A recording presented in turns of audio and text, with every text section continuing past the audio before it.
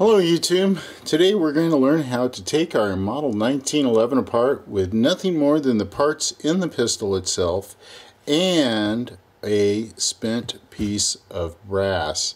But before we start, we want to take and make sure that we have nothing in our pistol, and we can see here that it is empty. We'll go ahead and take our magazine out and nothing in the chamber. Alright, we'll go ahead and get started by just doing what's normally the first step in a field strip, which would be to remove our recoil spring plunger there, and then slide our slide back, of course, and we'll get our slide stop out. We got the top part of the pistol apart pretty easy.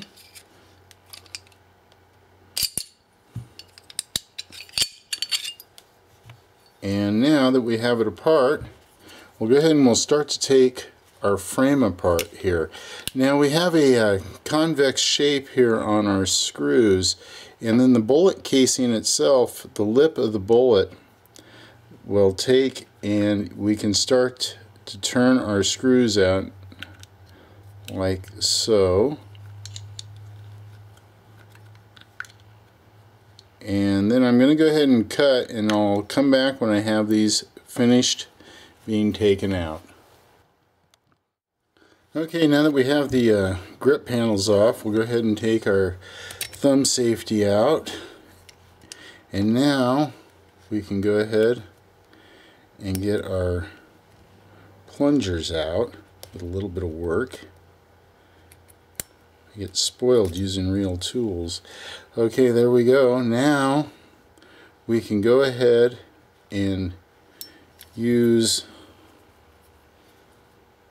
the slide stop to push. Well, let's see here. We'll go like that, and we'll push out our hammer pin. And now we'll use our plunger. Okay, when we have our hammer out, now we can use our plunger to push out our sear. Okay, that's out now. And now that we have the hammer strut and the pressure off, we can take and use the hammer strut to push out our mainspring housing pin. And now that's out. We can go ahead and finish disassembling our frame. And let's see here. Now we have, let's see, where'd our spring go? Now our spring here has the hook on the very top of it. See if I can bring that up so you can see it. Now that can be used to take and turn the magazine release, so we can get that out.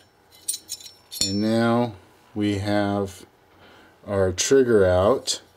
And now that we have that out, we can also use our hammer strut again to push down our firing pin, and then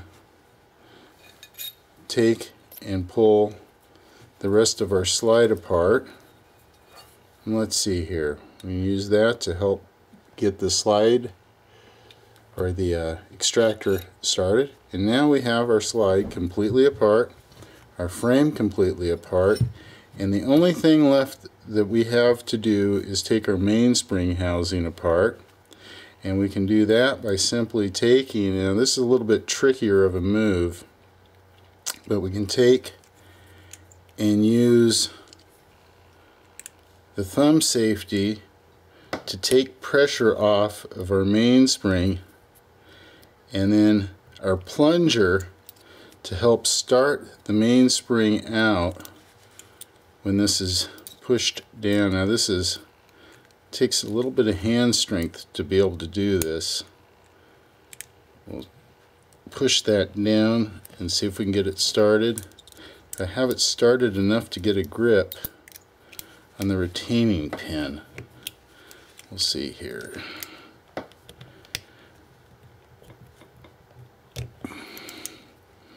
Pretty tricky little move. Oh, I pushed it back in, darn it. Alright, we'll try it one more time here, see if we can get it.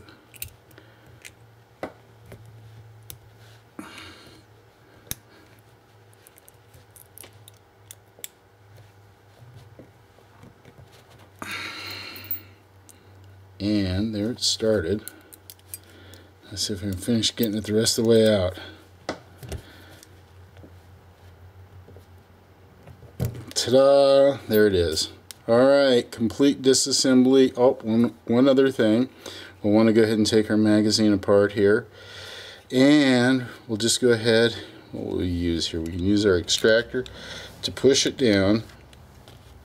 Put our hammer strut in there. One too many.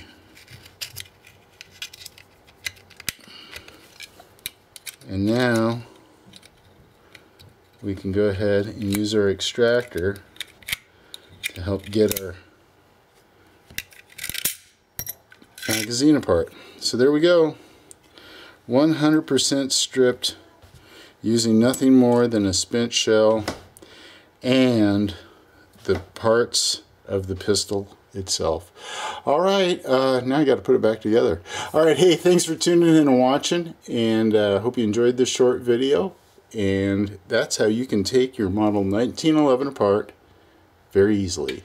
Alright, thanks for tuning in and watching. Have a great day.